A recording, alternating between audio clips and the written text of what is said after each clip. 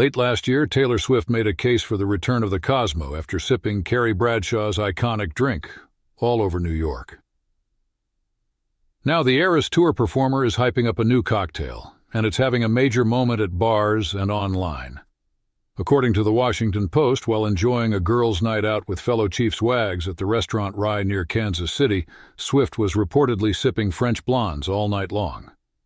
From our understanding, that is her favorite cocktail, the restaurant's co-owner told the outlet.